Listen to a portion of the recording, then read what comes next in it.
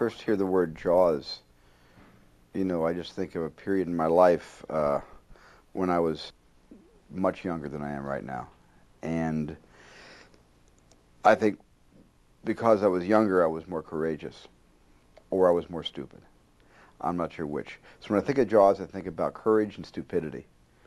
And I think of both of those things existing underwater. Amity, as you know, means friendship.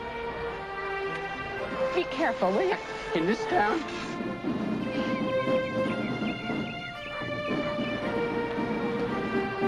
Tomorrow's the 4th of July. It's going to be one of the best summers we've ever had.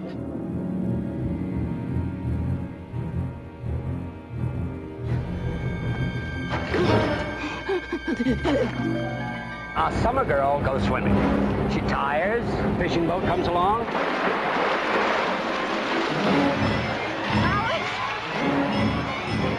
This is not a boat accident.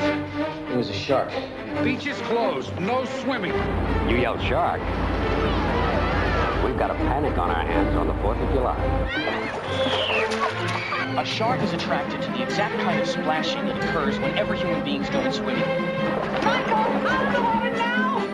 My boy is dead now. You open the beaches on the 4th of July, it's like ringing the dinner bell. This shark swallow you whole. It's not going to be pleasant. You got any better suggestions?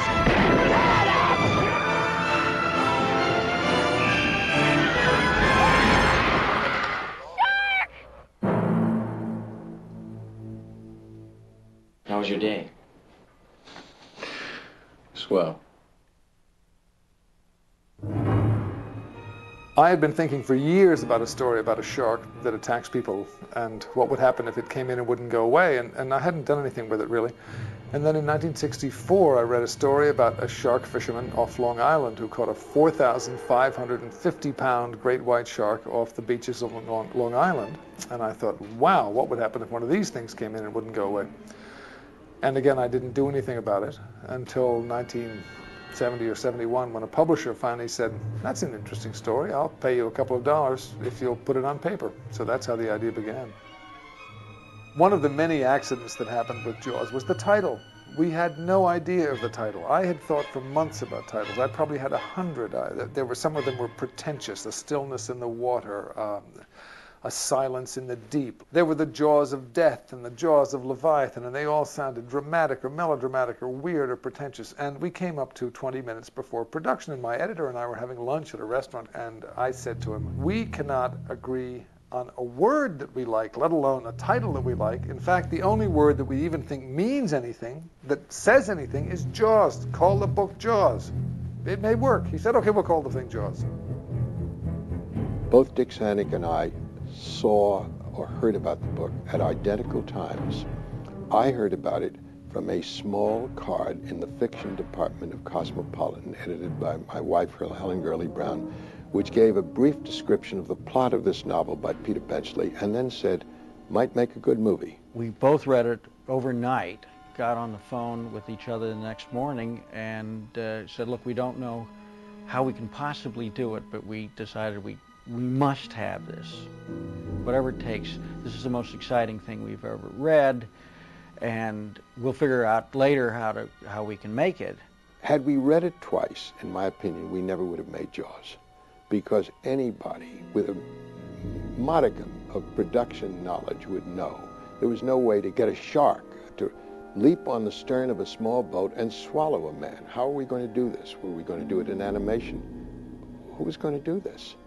Coincidentally, the producers of Jaws had just been my producers on my first feature, Strickland Express, Dick Zanuck and David Brown.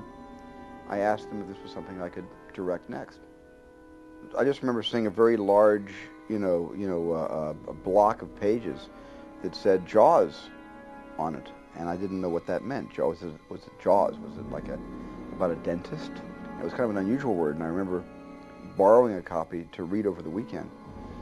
I had no idea this was about to become one of the best-selling books in the nation, and I read it, and I suddenly said to myself, wow, this is just like a movie I just made about a truck and a hapless driver called Duel. And of course, you know, I'm young and I'm stupid and I'm saying, Duel has 4 letters and Jaws has 4 letters. And they're both about these leviathans preying upon every man. And I said to myself, this is kind of the sequel to Duel, only it's on the water. Peter Benchley did a very good adaptation of his own novel. And then Peter kind of turned it over to me and said, here it is, and do with it what you want. And at that point, I didn't quite know what to do with it because it wasn't the movie I wanted to make next. And I remember sitting down and writing the script myself and doing an entire draft myself from beginning to end. It was more of an exercise for me to become familiar with what I wanted Jaws to become. And it was an exercise that was very beneficial because I suddenly had a vision of the film, even though I didn't possess the skills to write it. And David Brown suggested, and Dick Zanuck both suggested, that I go to Howard Sackler, who had written The Great White Hope. Howard Sackler specifically asked not to have credit. He only had a limited time to give to the film, and therefore he said, I don't want credit. Sackler really broke the back of the movie and got me to say, yes, I'll make this movie next. I'm committing. And then came something that's not been recorded in the history of Jaws. The Screen Actors Guild contract was about to expire at the end of June of that year. It could have been 1973, perhaps, whenever the year was. And the studio decreed that no movie would be started that could not be finished by June 30th of that year, because they didn't want to be struck. That is, that photography was completed. And Stephen said, I don't have a script yet. You're asking me to start this movie in April, whenever it was. I don't know, maybe this was February. He said, I don't have a script. And I said, who can we get? He said, there's a man named Carl Gottlieb. I'm thinking about him in the movie. I was hired first as an actor because if I was going to be on the set, I could at least help in the improvisations and the crowd scenes and finding stuff to do in the moment. That's how I was first on the picture as an actor, and then shortly after I was hired to do the rewrites.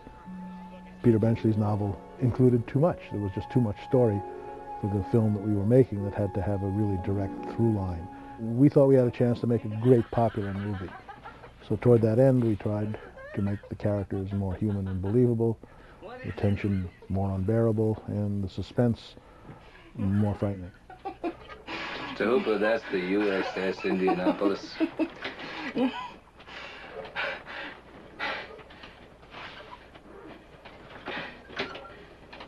You were on the Indianapolis? The Indianapolis speech, which for me is my favorite part of Jaws, this speech that Shaw gives about that, that was conceived by Howard Sackler, who only really wrote a short paragraph.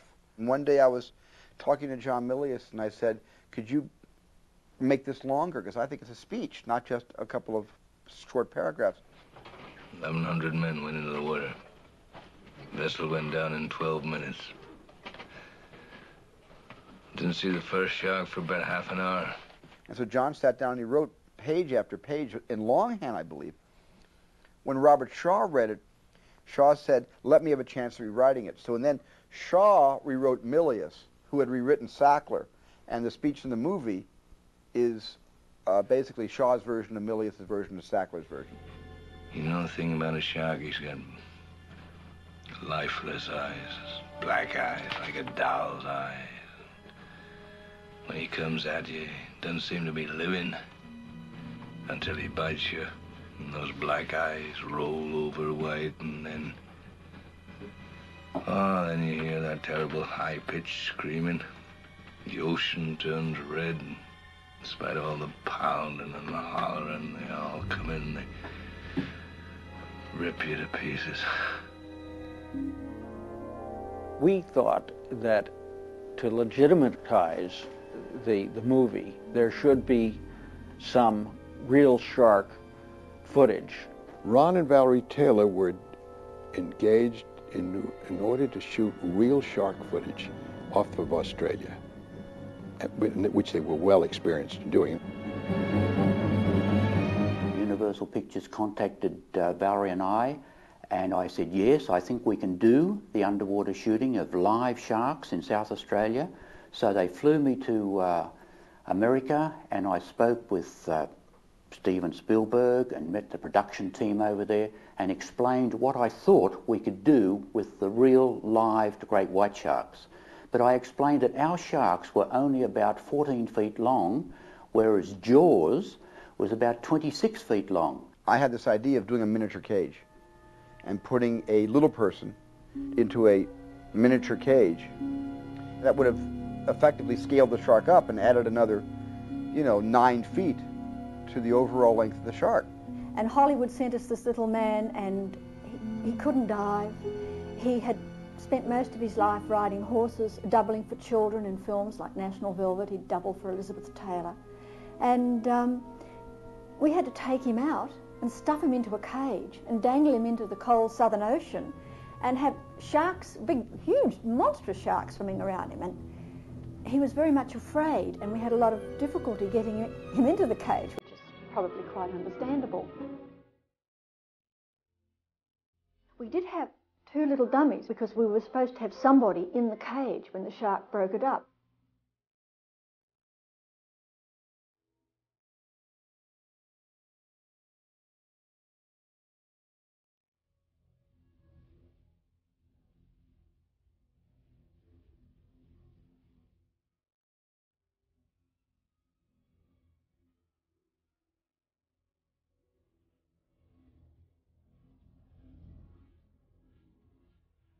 But we had Carl, and he was much better. He looked better in the cage. He moved around a bit.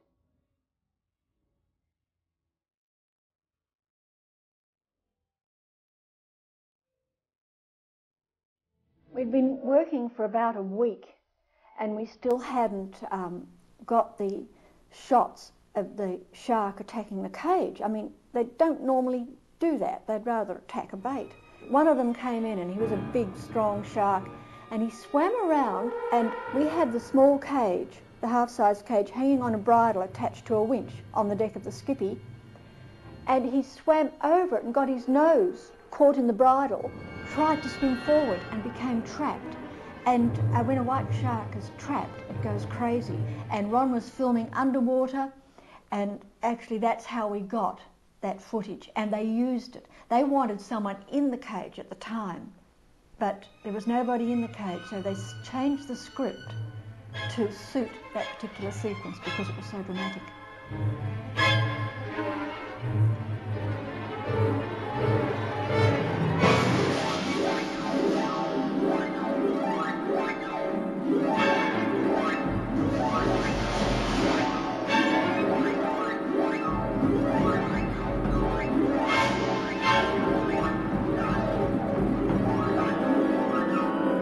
Looked like the shark was destroying the cage.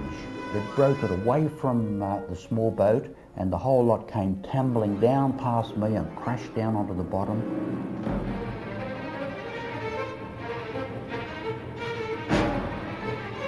The shark got out and swam away. That was the scariest thing I think I've ever seen underwater. Our philosophy was that the star was the shark. When it came to the casting of the picture, we said, we have our star already. We don't need to spend a lot of money. Let's just get very good actors to play the roles. Then why don't we have one more drink and go down and cut that shark open? Martin, can you do that? I can do anything. I'm the chief of police. Roy Scheider was an interesting story of how I cast him, because here's a situation where I was going after other actors, and I was having trouble finding a name that I liked and who would do it. And I remember I was at a party one night, and my agent brought me over to be introduced to him. And he was having a conversation with a writer named Tracy Keenan Wynn. And as I approached him, I heard a conversation that went something like this. We're going to have this giant shark come out of the water and land on a boat and crack the boat in half. And then I was introduced to him, and he said hello. He was very polite, very nice, very pleasant. And then as I was walking away, they picked up this conversation again. And I remember saying to my agent as we walked away, I said, those guys, they got to be kidding. They gotta be kidding. A giant shark that cracks a boat in half? I thought they were loony. I told him the entire story. At the end of the story, he said, "Wow, that's a great story. What about me?" I looked at Roy and I said, "Yeah, you know, you'd be a great Chief Brody," because I had loved Roy from The French Connection. And that's how that came about. What are you doing out there? These are your people. Go and talk to them. Those aren't my people. They're from all over the place. What happened to the extra help we're supposed to have? That's not until the 4th of July. Between now and then, it's you and me. You know those 8 guys in the fantail launch out there? Yeah? Well, none of them are going to get out of the harbor alive. I cast Dreyfuss basically because I loved American Graffiti, and I had seen him in that, and George Lucas was the person who sort of said to me, "Why don't you cast Ricky Dreyfuss? He'd be great." And he told me this movie that he wanted to make, and it was really a shocker. I mean, even as he was telling it to me as a tale, it was a great, exciting story. And I said, well, this sounds like it's going to be a great movie. I'd rather watch this movie than shoot it, because it's going to be a bitch to shoot. Then a few months later, I went to see the opening of a film that I had done in Canada called The Apprenticeship of Duddy Kravitz. And I saw myself really for the first time. And I had a heart attack. I had a total nervous collapse. I thought I was awful. And I figured that I'd better get a job really soon. So I called Stephen. And I said, if you still want to offer me that job, I'll take it. And he said, yes. So in essence, I came crawling to Martha's Vineyard for the part. Game fish, eh? Marlin, stingray, been through this piano wire. Don't you tell me my business again. My first choice to play Quint was Lee Marvin, but Lee Marvin wasn't interested. My second choice was Sterling Hayden, who I thought would make an amazing Quint. He couldn't do it either. I forgot actually what the reason was he couldn't do it. And then Dick Stanton and David Brown suggested Robert Shaw. It was their idea. Son of a bitch! Goddamn women today, they can't handle nothing. Young girls is quite smart, like their grandmothers were. It's got to be Quint. This collection of Colorful, isn't it? 35, It scares me. 45-year-old donkeys they raise. Christ almighty, you gotta Don't sit use through the fireplace in the den because I What am I haven't going fixed to the tell the flue yet. kids? The first person I cast for the movie, in fact, was Lorraine, who I had loved in a TV movie I had seen her do called The Marcus Nelson Murders, starring Telly Savalas and herself, I believe, as Telly's wife, and thought she was a very natural actress, almost improvisational in her style, and she brought a realism to the movie, a real realism to that family, which I wanted in the film.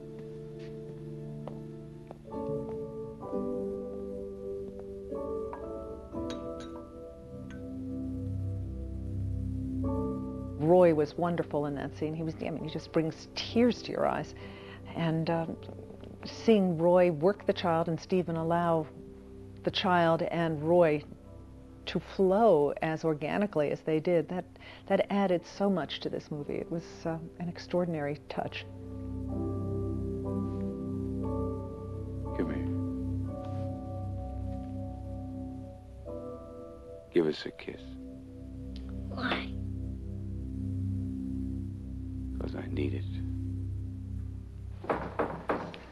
Ellen is very clear to me and always has been. Roy Scheider, his character, feels guilt because of the children. I'm a mother, I'm a wife, and I'm Jewish. You know, what could be clearer to me than how to make somebody feel guilty? This is something that I do in my sleep. It's what I've trained for. And I have 2 sons, just like Ellen Brody. Yes, yeah. Want to take him home? Like to New York? No. Home here. You wish you could help. Look, Dr. Stein, that's weird. I think Gideon is probably sufficient. We do have about 200 beds. And Dr. Emmett. Murray Hamilton I had just been a big fan of from the FBI story with James Stewart. And I just always wanted to work with him. I don't know, I was a big fan of his and saw him instantly as the mayor of Amity. So for me, that was, I didn't have to go through 9 actors. He was the first choice for that part, and I was lucky enough to get him. But as you see, it's a beautiful day. The beaches are open, and the people are having a wonderful time. Amity, as you know, means friendship. Amity Island has long been known for its clean air, clear water, and beautiful white sand beaches. But in recent days, a cloud has appeared on the horizon of this beautiful resort community. A cloud in the shape of a killer shark. One of the geniuses of David Brown was to realize that he could play upon the egos of writers and actors and other people who are not in the movie business necessarily by convincing us that only by our appearing in the film could the film achieve its true greatness.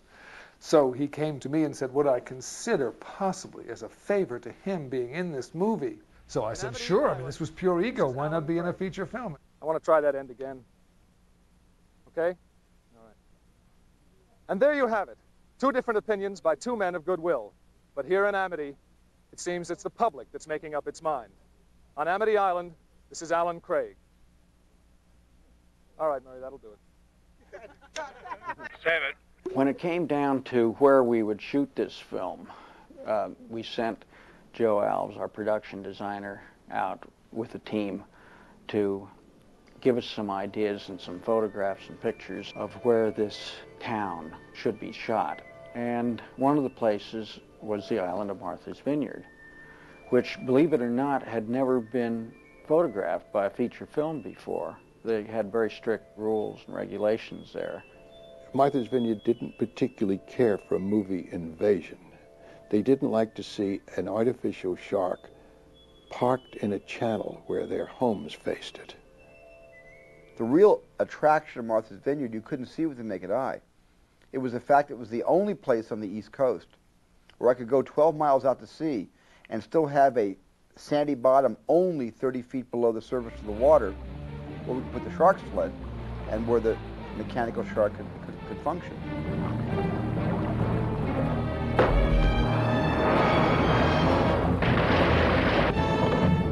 It was very important that no matter what direction my cameras turned, I didn't want to see land.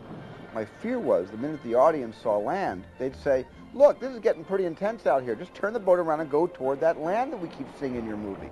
I wanted the audience to feel very cut off, like they couldn't just run back to shore because there was no shore to run back to. Full throttle! Get me right up alongside it! Can't rim it up that high! It's not gonna take it!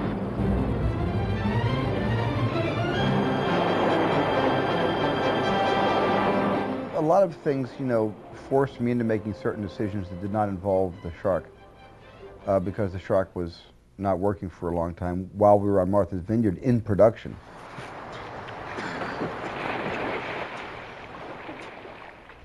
But that particular scene was conceived because even in the book, the book does describe the shark before you see the attack. I thought that what could really be scary was not seeing the shark and just seeing the water, because we all are familiar with the water. Very few of us have been in the water with a shark. But we've all gone swimming. And the idea of this girl going swimming and the audience going swimming with her would have been too extraordinary if, like a leviathan, the shark had come out of the water with its jaws agape and come down on her, and it would have been a spectacular opening for the film, but there would have been nothing primal about it. It would just have been a monster moment that we've all seen. And I really wanted to do it without seeing the shark in that case, and I wanted the violent jerking motions to just start to trigger our imaginations into either thinking about what's happening below the surface of the waterline or blocking what was happening below the surface. The first jerk down, Stephen did. He had a cable that came to the front of my stomach and went to an anchor that was laying on the bottom of the ocean. And then he just sat, and when he wanted that pull, he just would pull.